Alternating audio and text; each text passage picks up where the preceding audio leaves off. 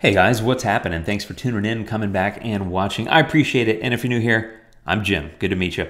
I make photo editing tutorials, and today we're talking about Luminar 4.2.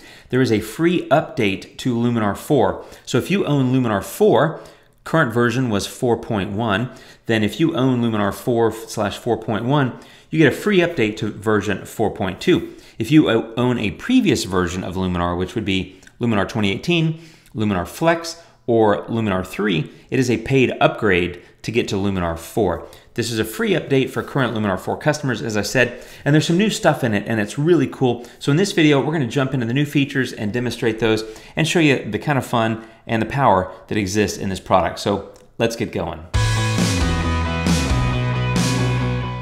Okay, the first feature to talk about is called AI Augmented Sky. So you already know about sky replacements in Luminar. Now they've got another creative feature called AI Augmented Sky, which basically allows you to place objects into the sky to create sort of a composite type photo. So let's take a look. Here's an image, no edits to this. This is just straight out of camera, just a JPEG.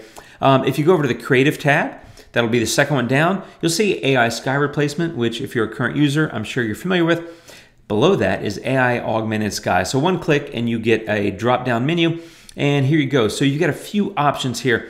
The first thing is object selection. This is, what do I want to put in my sky? So if you drop that object selection menu down and open it, you can see you've got a lot of different options. There's an Aurora Borealis option. You can stick a balloon, you can stick birds, clouds. Basically, you can stick any of these things. You can also load a custom image. Now, if you want to load a custom image, you can't take just any photo. There's a couple of things that I've heard that you need to have in this image. Number one is it should be a PNG with a transparent background, or number two, it should be an object over black. I'll come back and do videos about that in the future, but I just wanted to point that out. You can't just grab any photo and stick it in there. Also, I want to note that these objects, they only load in the sky. So this is not something that you can take and then move it around to every part of the image. It's only going to be recognized in the sky. So using this feature, it's a great way to either add creative elements to your photo or to do some surreal kind of stuff, which I'll show you as well. Let's start with this. I'm going to click birds, and you can see that it'll stick that bird image, if you will, into my sky. That's a little too busy, so I'm going to go with birds 3, which is a little bit calmer. Now it's way too big. So here's what you can do. If you click on place object, you will see that you get this little outline around your photo, and then you can scale it and size it to fit. So you can do something like that. You can move it around, maybe scale it a little bit more. And you can even, if you get over here, you can rotate it if you want to, right? So maybe it looks a little bit better like that, and you just move it around, get it where you want it.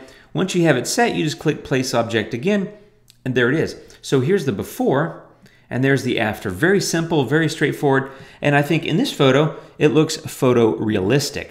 Now, you don't have to always do photorealistic. You can add other things as well. For example, there are fireworks. Now, fireworks are not going to work in this photo, but you can add them. So once again, place object, maybe shrink this or move it however you'd like to position it in the photo, and come in there and then just say, place object one more time.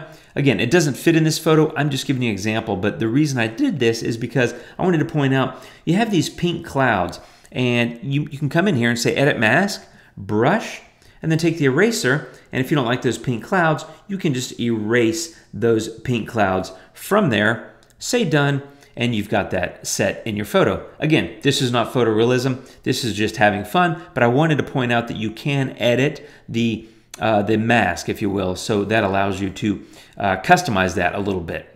Okay, the other thing I wanted to point out is that it'll actually work with AI Sky Replacement. So I have this shot from London. Let's say I come in here and I'm going to take a sky selection. I'm going to get Galaxy 2. We're making this up, my friends. This is just fun composite work. I put that night galaxy sky over this shot of St. Paul's? I think it's St. Paul's Cathedral in London.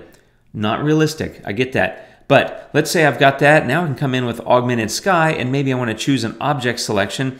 And let's say maybe I want to add a moon. I'm going to get moon 2, and it drops the moon in. Now, the moon's way too big and out of position, so place object. I'm going to shrink that moon. And since we're just having fun here and making composites, I'm going to move that moon over here. Once again, place object. and there's sort of a fantasy look. Now, I recommend doing those kind of things before you go back and do the rest of your edits. So after that, I might come over here to Light Tool, and maybe I'm going to change the temperature. Maybe I'm going to bump up the Smart Contrast, maybe pull down exposure a little bit, definitely pull down highlights. Maybe I'll go over to Pro, and for the bottom, maybe I'm going to drop the exposure and add some contrast. I'm kind of making it up here, as you can tell. I'm just kind of winging this. But my point is that I recommend fixing or replacing the sky if you're going to do that first, which I've said in many other videos. And then if you're going to augment the sky, use the AI Augmented Sky to add your object and then come in and do whatever other edits you want. So you can see, you can very quickly go from a kind of, it's an okay photo to something that's surrealistic. It's surreal, right? It's fun. You're at the point of creating art. Now, with the bird example, that's photorealism. So I think that's you've basically got two options. Do you want to go with a realistic look or a surreal kind of look? In this case, it's very surreal, but it's a lot of fun. And I think that's part of the point with this is have fun, be creative, do something different and unique, and enjoy what you're doing. I'm going to show you another example along with a couple of tips and tricks. The first thing I want to point out, though, is you do have to have sky in the photo. If you have a photo with no sky, it's not going to recognize it, just like with sky replacement, where it will not recognize or it won't allow you to stick a sky in if it doesn't see sky in the photo. So that's the same with augmented sky. Also, you'll notice that it does blend fairly perfectly. So in this case, I'm going to take the aurora. Now, this is a shot from Austin, Texas, where I live. You're not going to see the aurora in Austin. Again, this is a surreal, this is a photo composite done for fun. Look here though, however, because there's water, I think it may have confused the algorithm a little bit, and that's totally okay because you just click place object and it's stuck it there. I just want to move it up because I want that aurora looking big and awesome over my home city of Austin, Texas. Place object and you're done. So I think just keep that in mind. You may have to move the object around, but that looks good, and you will notice that it blends incredibly well. There's no masking. It simplifies that composite process, and I think does a great job. So there's before and after. Here's what you're probably going to ask. Hey, Jim, I want to add an adjustment layer, and I'm going to go in here and get another object to stick in my sky. So you're going to come over here and say, I'm on adjustment layer. You notice that augmented sky, it doesn't recognize it. So there's a workaround. Let me show you that. First, what I recommend doing is add that adjustment layer. Maybe you'll come in here and do a couple of things like maybe change some contrast, maybe bump up some shadows, maybe give it a little AI accent, if I could grab that. So I've come in, I've made maybe I'll do a little color too. I do like my vibrance and my color. So I've made a couple of adjustments on this layer. Here's how you get another object. You go up here and you say plus, create new stamped layer. So the stamp layer is basically going to squish my two layers together and give me a new stamped layer. Okay, here's my new stamped layer. Now I can come over here to the Augmented Sky tab, or I should say the Creative tab, get Augmented Sky, and now it recognizes it. So that's a way to stack multiple things. So I might come in here and maybe I want to add some lightning. So it stuck the lightning in, but once again, it stuck it down low. So I want to pull that up, and I'm going to do something like that. And now you're seeing it's not exactly working that great right there. So I'm going to say place object, and that's where advanced settings come in. You might want to come over here and either you can defocus. Now I don't want to defocus the lightning, but you might want to do some mask refinement. You can see how that's impacting things. I think that's looking pretty good as I drag this refinement further and further to the right. It is basically impacting the mask, which is effectively how this lightning is blending with the objects below it. So I think that's done a good job. And once again, if you don't like things, you can come in here with the brush and you can say erase, and I'm going to drop my cursor size, and maybe I'm going to erase a little bit here, and you can see it's taking out some of that darker part where the blending wasn't so good. Now, I totally get that lightning is going to be visible through the aurora, so this is probably not the best example. I did want to show you mostly how you can use it twice on the same photo by creating a stamped layer, and then you may need to come in and do some blending. But again, we're in the realm of fantasy here. That's what it actually looks like here in Austin. That's an unedited photo, and there it is with two objects placed using the AI Augmented Sky feature with a stamped layer. Okay, super fun feature, and I think we're done talking about it. Now we're going to jump into the portrait enhancements. Okay, and here we are. Here's an old shot I took years ago, so that's a younger me, and I'm going to make myself look even younger, but there are portrait enhancements. The first one, the AI skin enhancer has been enhanced, for lack of a better word. I think it does a great job, and notice that it's picking up my skin even though there's a camera in my face. So that's actually working really well, but now there's a shine removal. And so you can see there's a little bit of shine on my finger, my forehead, and my nose. So I'm gonna say shine removal, and you can see it's pulling those out of the photo. I think that's awesome. So there it is before and after. I think I've got a much better selfie, for lack of a better word, now. And the other thing is AI Portrait Enhancer has been improved as well. Okay, in this case, I'm going to say face light, and you can see it's really focusing just on the face. It's not getting my hair necessarily or my fingers, and it's not really getting the camera except for a tiny bit on the edge there, but I think that's pretty incredible how it's automatically detecting the face.